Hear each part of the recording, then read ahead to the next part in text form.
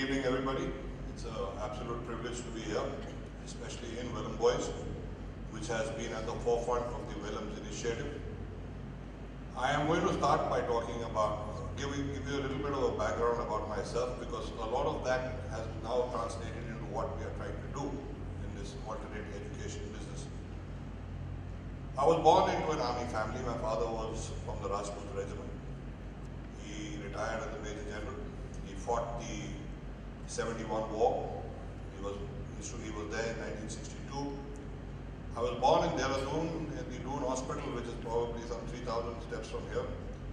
And I did all my initial schooling in Dehradun. I was in St. Joseph's Academy. I studied for a year in Marshall's. 1 year, my father went to Fort Benning, so I studied in the US. I then came back and joined the Doon School. After the Doon School, I went to Madras Christian College. And I think that actually changed my life, because I was now exposed to two different parts of the country in a manner which was absolutely breathtaking. Suddenly I had Malayalis and Tamils and what we used to call Goltis, which were basically Telugus, as my classmates and my roommates, and we were all living together, and I found this country was much larger than what we had all been exposed to sitting here. In fact, had I landed up in Delhi University, I would have probably gone to the Doon School lot from here and landed up there. So I really considered that to be a major turning point in my life. After I passed out of Madras Christian College, I was wondering what to do. And I used to be called Fauji in Doon School, and everybody has said, "Arey, ye to Fauj mein jayega." In fact, I probably had the shortest ever career counseling session in school, because my house master looked at me and said, "Oh, you're joining the army next." So that was it. And my father was very clear. He said, either join the army or go to hell. So hell was the option I actually landed up with. Now, after I came out of MCC, I joined Times of India for a very short time. I thought, I used to write well. I had been the chief editor of a school magazine, and even in college I had done well. So I thought, okay, let's try journalism. Again, my dad said to me one day, he said, "You want to write, but how can you write about anything if you really don't know anything about it?" And somewhere along the line, I decided that, look, I'm going to try and work with the armed forces.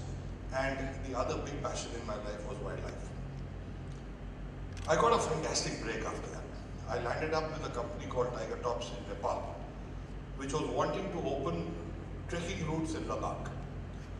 And that became, I spent 3 years there, and let me tell you, in those 3 years you probably lived more than a lot of people live in their entire life, because we were opening up new routes. Ladakh was a absolute, distant entity, and to add to the experience, my father was commanding a brigade there. I used Zorawar Singh's maps to open up routes across Zojila and stuff like that. We used to walk for 25 days carrying something like 20 to 30 kilos of equipment with Sherpas and dealing with them and marking routes, water points, this, that, etc. And it was a fantastic experience. But there's a limit to how much you can do that. And one of the reasons I put on a lot of weight is because the sheer magnitude, the sheer intensity of the physical workout at that time, you just can't match it now, no matter what you do. So after I came back from, I left Tiger Tops in 1983, and I was very fortunate. I literally walked into India today, and a lot of people say that I'm the first wildlife journalist who have actually joined them. I did a lot of stories which were dealing with Project Tiger, or dealing with the Sundarban man-eating stuff. We did a couple of stories on man-eating wolves. But basically, it created the ground for really getting to understand and educate myself on what the environmental issues in this country were. India Today led to Associated Press, and again, I was very fortunate. I got to cover Punjab, I got to cover Blue Star, I got to cover the Bhopal gas tragedy. In fact, we were the first guys to actually walk in when that happened. And but I was very clear, I was a little fed up of the whole thing, because you saw a lot of violence, you saw a lot of death, you saw a lot of stuff which was, as a 24-year-old, it actually shakes you up. And then I got another, it's serendipity or whatever. Bittu Sehgal, who was the editor of Sanctuary magazine, had been asked by, he had managed to get some money from Hindustan Levers, and they wanted to do a series of films on Project Tiger. So he came to Delhi and he said to me, he said, look Kunal, why don't you join us? Because by that time I'd made a bit of a name for myself writing on wildlife, and I was only too happy to take the plunge. So I was brought in to direct Project Tiger. And that time Project Tiger, we had 16 reserves. Today it's close to 40. And I was asked to direct the films, not shoot them. But after a while we found, after the first film itself, we found that the cameramen from Bombay who were being hired for this job didn't have the anticipation, they did not understand the subject. So basically I started shooting myself. And out of the 16 films, I shot 13 of them. The other 3 were shot by Brijinder Singh, who shot the Corbett film, Ram Whitaker, and Valmik Thapa shot the Ranthambore film, and whereas the rest of it was all done by me. Now after that, my wife and I, Dipti, was from the Film Institute. She teamed up with me and we were very clear. We said, look, the next step has got to be, let's try and do something for the armed forces. And we shot a few films, we did another whole series of wildlife films, etc. But all the time I was working towards wanting to put something out, because the armed forces at that time was being projected in films with, the Colonel Saab with the shotgun wanting to shoot the girl the guy who was after his daughter, and he'd come with his tweed cap and go bang bang with the shotgun, and that was about it. There was nothing else. And then in 1992 we got a huge break when J.R.D. Tata agreed to fund a film on the history of the Air Force. Now that actually changed my life yet again. And I was trained by the Air Force. I got to fly in Mirages, I got to fly in Jaguars, I got to fly in MiGs, and we made this film called Salt of the Earth. It was a benchmark film. It was actually screened between the English and the Hindi news, which was never done in those days on Doordarshan. And because the film was slightly longer than an hour, the DG Doordarshan said, please cut the film by 30 or 40 seconds. And being young, you can be sometimes pretty arrogant. I said, no way, if you're going to cut even 30 seconds, I'm not giving you the film. So for the first time, India's whole clocks used to be timed by the English and the Hindi news, but that day we actually ran the film for 30 seconds extra, so the clock was not there. Anyway, after that, I shot the history of the Navy, I shot the Kargil War, I worked with the Army. It all started snowballing. And after the Kargil War, I got to make 2 films which are really close to my heart. One was on the National Defence Academy called The Standard Bearers, which I'm very happy to say is even Grey, considered to be an absolute classic. And the other one was Making of a Warrior for the Indian Military Academy. We also were shooting various other films. I got to fly with the light combat aircraft. I got to do all kinds of things. I even flew with the Surya Kirans. It was fabulous. But we were still working towards something different. And that's around the time I started veering off a little bit from films towards writing. And our first book got published, which was Aerial India, India from the Air. It was published by Rolly Books. But those were basically photographs. And then I wrote this book called The Long Road to Siachen. The Long Road to Siachen, contrary to its name, actually is more of a geopolitical book. It's not so much about Siachen. And I think I got one of my finest compliments ever, because Mr. Gurdial Singh, who taught me in the Doon School Geography, he called me and he said, Fauji, that's a very good book you have written. But it'll only become famous after you die. So I said, sir, thank you very much. We'll have to wait and see what happens after that. And then, things continued to move. And finally, in 2009, yet another one of those twists of fate took place. General Lumba was that time commanding 3 Corps. And we were between projects, I was between books. And he came and he said, I want you to do a coffee table book on 3 Corps. So I said, sir, I'm not doing it. So he said, why? So I said, sir, coffee table books are a waste of time. All that happens is you put together something, you're going to be the corps commander, you will say, put my army commander's wife, put my army commander, tomorrow you'll get posted out, that book's going to land up in the bin. So I'm not going to do it. So he said, look, I've flown all the way from Nagaland and I want you to do this. So I said, sir, let's do one thing. Let's focus on the people. let's go after the region. 3 core was that time Nagaland, Manipur, Mizoram, Tripura, and parts of Arunachal.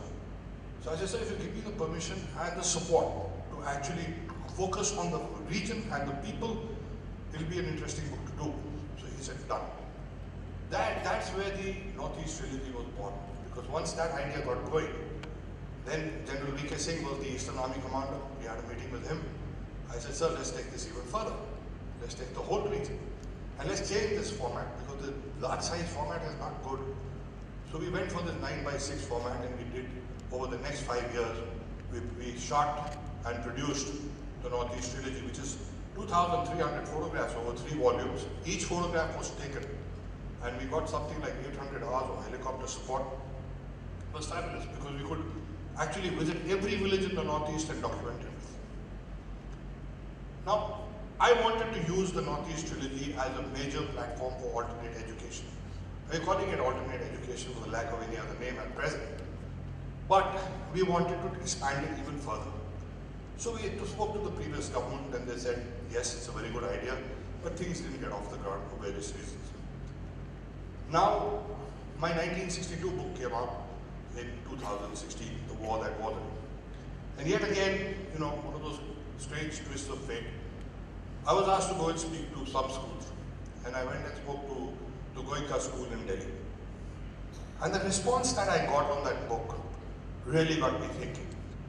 So I said, look, here is something that needs to be done. We have to get military history into schools. So I was looking around, I was wondering what to do, and then I went and spoke to Mr. Darshan Singh, and the whole concept was born, and eventually Welham Boys became the standard bearers as far as this was concerned.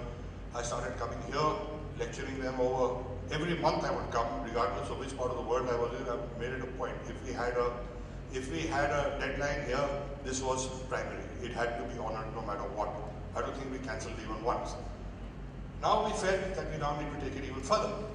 So we held the first military seminar, history seminar, in Welham Boys in 2017. We got General V.K. Singh, who was the Minister of External Affairs at that time, to come and inaugurate it. We had people like Bana Singh, who was the PVC, we had Barkha Dutt come in, we had a host of generals, including General Mohinder Puri, who had commanded 8th Division, Brigadier Devendra Singh from 70th Brigade. People came in, and we had, I think, 28 or 29 schools last year. And their response was absolutely electrifying. In fact, it was wonderful to see. Everybody was walking on air at the end of those 2 days. And this year, when we repeated the whole exercise, the second seminar was held, we had 39 schools. And they came from Varanasi, they came from Srinagar, they came from Chhattisgarh, not Chhattisgarh, they came from various parts of the country, including Ranchi and you name it. It was very, very satisfying to do something like that.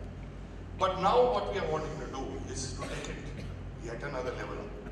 We are also working on a South India trilogy. In fact, the Tamil Nadu book is already out. It has been very well received. It was released on the 20th of June this year. The second volume is going to be on Kerala, and the third one will be on Karnataka. In addition to this, we are working on a 4-part, so it doesn't really qualify as a trilogy. We're working on a 4-part thing on Indian wildlife, where we got volume 1 is North and the East, volume 2 is Central and West, volume 3 is South India, and volume 4 is going to be the islands.